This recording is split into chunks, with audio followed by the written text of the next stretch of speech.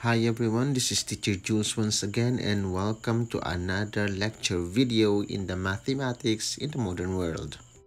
For today's lecture video, we're going to talk about the measures of dispersion or the measures of variability.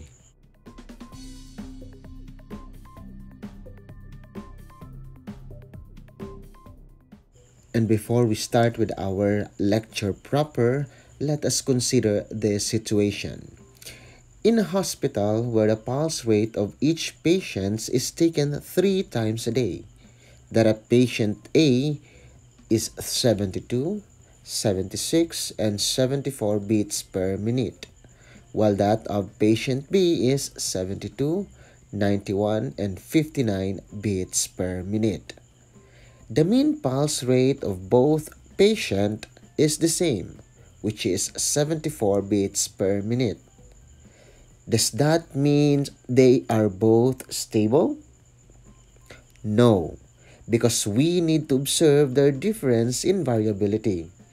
Notice that the pulse rate of patient B fluctuates widely, whereas patient A's pulse rate is stable. In addition to central tendency, which is the mean, median, and mode, every data set can be characterized by its variation. Measure of variation is a measure that describes how spread out or scattered a set of data. It is also known as the measure of dispersion or a measure of spread.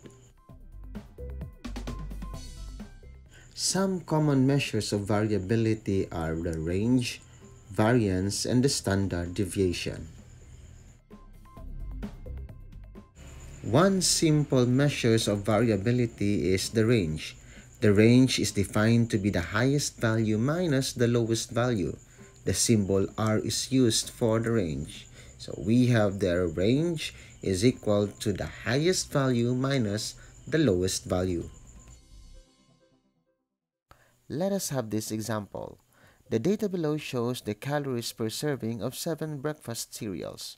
Compute the range of the number of calories. So in this data set, we need first to identify the highest value and the lowest value. In this case, the highest value is 190 and the lowest value is 70. Now to find the range, we need to subtract the highest minus the lowest value. So we have 190 minus 70. And that is equal to 120. Therefore, our range is 120. The range measures the total spread in the set of data. However, it does not take into account how the data are distributed between the smallest and the largest value. In other words, the range does not indicate whether the values are evenly distributed throughout the dataset.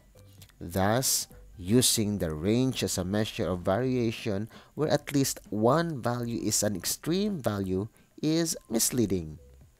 And that is why we have the variance.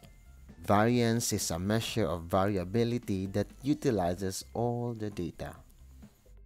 The formula used in solving for the population variance is sigma squared is equal to the summation of x minus mu quantity squared all over n, where the Greek letter mu is the mean of the population and the capital letter N is the population size.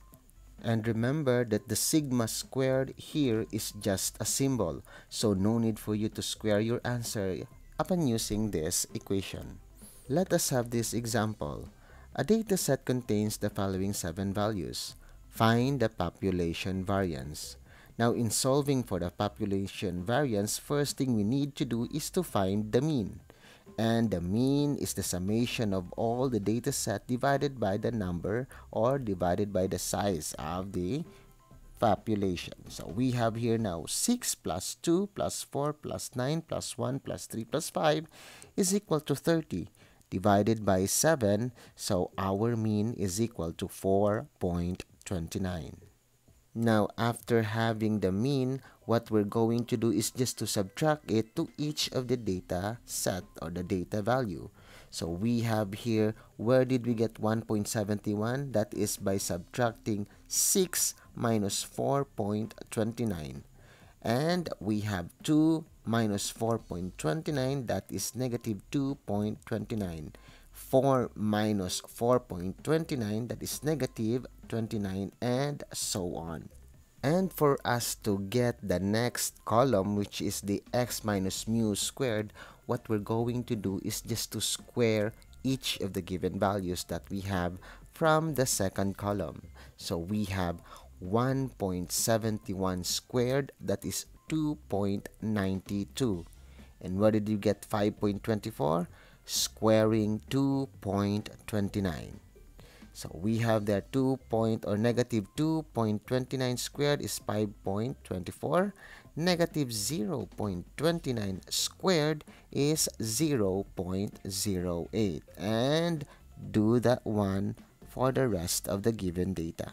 And after solving or completing the said column, what we're going to do is to get the summation of all the 7 data. So we are going to use the summation of x minus mu squared, and that is 43.43. And after solving for the summation of x minus mu quantity squared, we are going to divide it now by n to get the sigma squared. And as we all know, we have here 43.43 divided by n, wherein n is equal to 7 because there are 7 in the data set. So 43.43 divided by 7 is equal to 6.2. Therefore, sigma squared, or the variance of the data set, is equal to 6.2. And the next measure of variability is the standard deviation. And the standard deviation is just the square root of the variance. Now, as what you can see, given there the equations or the formulas, you can really identify, or you can see there that it is just the square root of the variation. So if you want to get the population standard deviation, just get the square root of the variance. Now, let us have this example. The marks of a class of 8 students are the following 8 values. Now, the same with the variance, all we need to do is to get first the mean of the given data set. So, we have there the summation of all the values divided by 8. And that is equal to 40 over 8. And 40 divided by 8 is equal to 5. Therefore, our mean there is 5. And after solving the mean, what we're going to do is just to subtract it to the given values. So we have here now 2 minus the mean, that is equal to 3. 4 minus 5 is equal to negative 1. 4 minus 5 is equal to negative 1. And do that one for the rest of the given values. So we have here now there, completing now the table or the second column.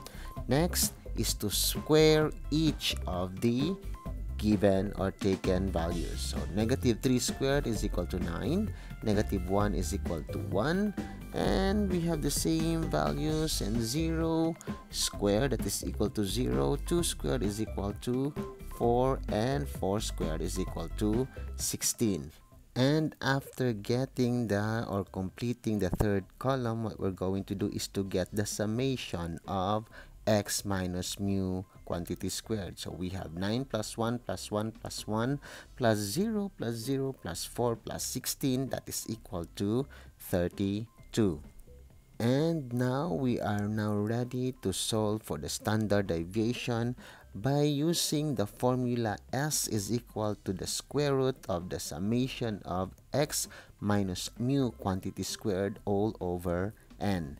Now what we're going to do is to substitute all the given data. So we have here now S is equal to the square root of 32 over the n is 8. And 32 over 8 is equal to the square root of 4. And square root of 4 is equal to 2. Therefore, the standard deviation of the given dataset is equal to 2. What are the uses of variance and standard deviation?